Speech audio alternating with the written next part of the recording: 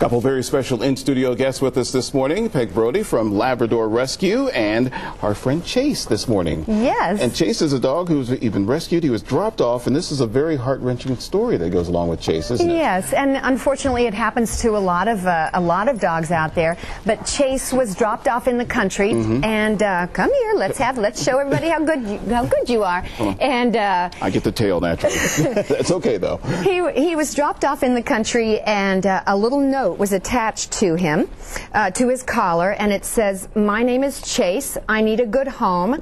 House broke. Master has died." Yeah. And the kind people, where he showed up on their porch, they took him to a local shelter, and then the shelter actually contacted Labrador Retriever Rescue of Cincinnati, and that's how he ended up there. Now tell us a little bit about Labrador Retriever Rescue. Well, they are a wonderful organization. They have taken in over 1,000 labs since they started and placed over 1,000 labs. Just last year they took in around 200.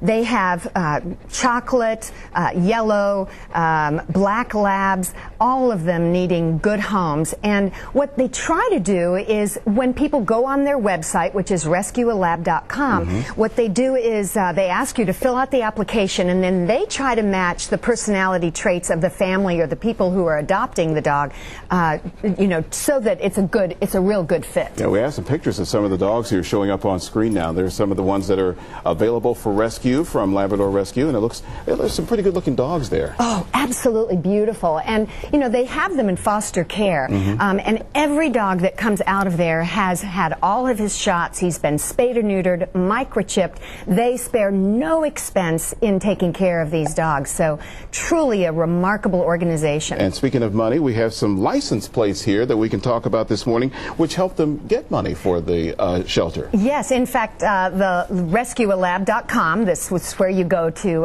adopt one of these guys, they actually received over $2,000 in the granting last year. And a lot of people wonder where the money goes from the sale of plates. But these plates, unlike any other license plates out there, strictly benefit the animals. This is our horse license plate, and then we also have the current one.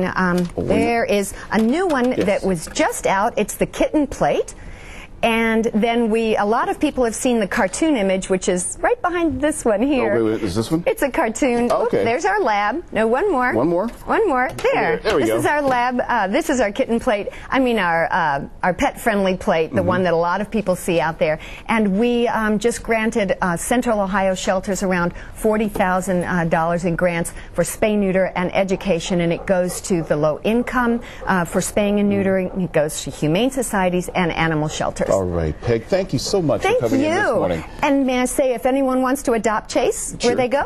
All right, they go to rescuealab.com, fill out the application, and Chase can come home with you. All right, terrific. Thank you very much. Chase is ready to go home with someone here, Mike and Michaela. I can tell, just not with you. You don't need another one, do you, Bob? Well, not right this. All right, well, thanks, guys.